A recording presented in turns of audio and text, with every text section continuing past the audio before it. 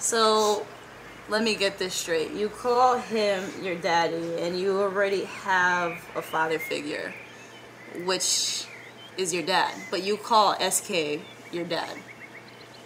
I don't approve. It doesn't matter what you think, Mom. Well, it does matter because you have a father at home, and you're calling this man your dad. It's just fucking ridiculous. Mom, but I love him. You love... I don't approve. I don't approve. It's This not is about ridiculous. what you think. It is. What It has nothing to do with you, Mom.